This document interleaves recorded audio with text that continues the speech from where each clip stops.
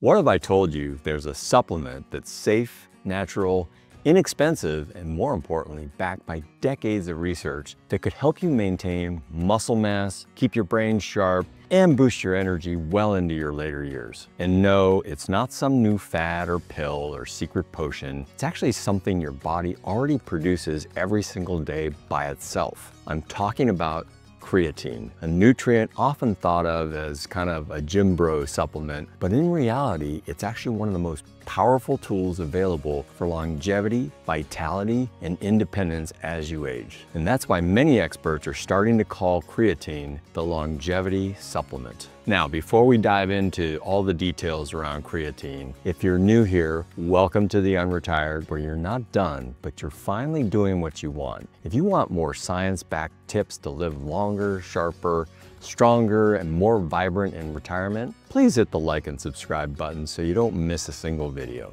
All right, let's start at the beginning. What actually is creatine? Creatine is a naturally occurring compound made in your liver, kidneys, and pancreas. Your body stores it mostly in your muscles, with smaller amounts also in your brain. Creatine's job is really simple, but totally crucial. It helps recycle ATP. That's the molecule your cells use for energy. So think of ATP as a battery pack for every cell in your body. And when you need to lift something or climb stairs or even think quickly, your body taps into ATP. Creatine helps recharge those batteries, giving your muscles and brain a constant supply of quick energy. So while creatine's in your body, you also get it from foods like red meat and fish.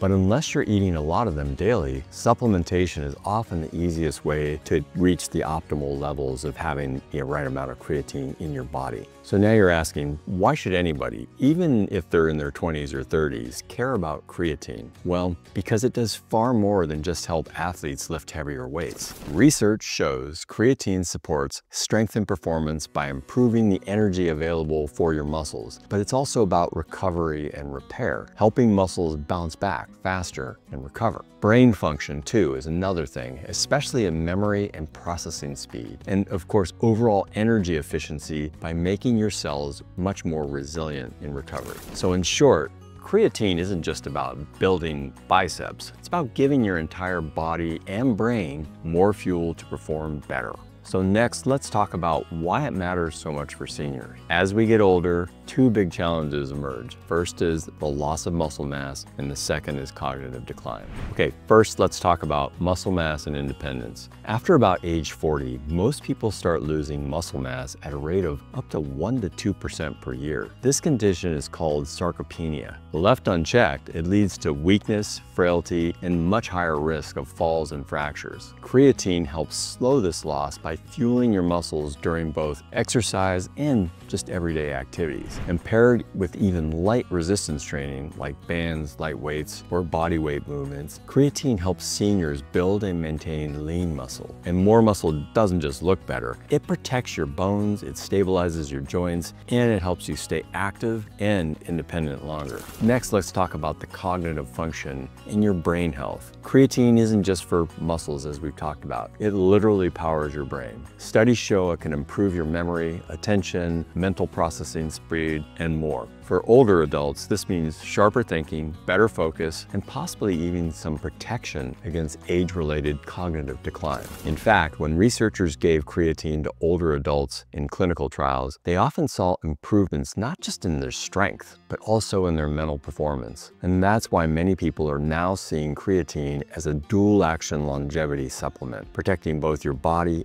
and mind. Next up is energy and vitality. Beyond muscles and memory, creatine often helps with just simple day-to-day energy levels. Seniors frequently report feeling less fatigued and more capable of enjoying activities, whether that's gardening, traveling, or even just playing with the grandkids. Now, before we go any further, let's clear up some of the common myths and misconceptions about creatine. Okay, myth number one, creatine is a steroid. Wrong. Totally wrong, and false. Creatine is a hormone. It's not a steroid, and it's not a drug. It's a naturally occurring substance that's found in your body and in the foods that we eat. So taking it as a supplement is simply increasing the levels of something that your body already produces. Myth number 2, creatine is dangerous for your kidneys or liver. Now this is one of the oldest myths, and it's been completely debunked by decades of research. Study after study has shown creatine is safe for healthy adults, even when taken for years. So if you have existing kidney disease, of course, you should check with your doctor, but for most seniors, creatine is one of the safest supplements that you can take. I personally take it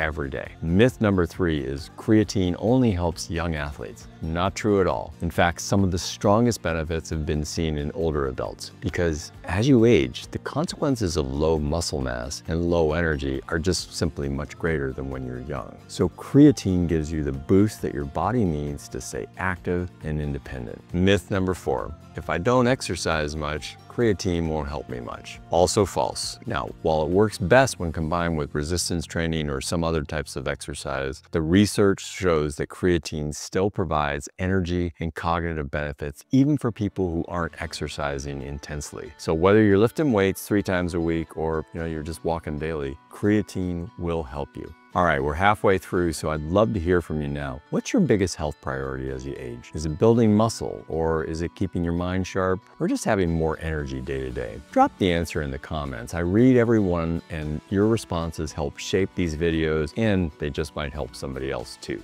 All right, let's get back into this, how to use creatine safely. So when we talk about how much creatine to take, here's what the current evidence and research suggests, and also a few things that are experimental. A daily dose of 5 grams of creatine monohydrate is widely considered a good sweet spot for most adults, including seniors. Taking more than 5 grams a day consistently may be a little bit counterproductive. Excess creatine is converted to creatine and excreted, so extra beyond what your body can naturally process doesn't necessarily give more benefit. Very high doses increase the load on your kidneys, especially if you already have some sort of compromised kidney function. And this is why going far above 5 grams regularly is typically discouraged in healthy individuals. There's just not a lot of benefit. Now, that said, in cognitive brain-oriented research, especially in older adults and seniors and pathological conditions, some researchers are exploring much higher doses. Let's talk 20 grams a day, but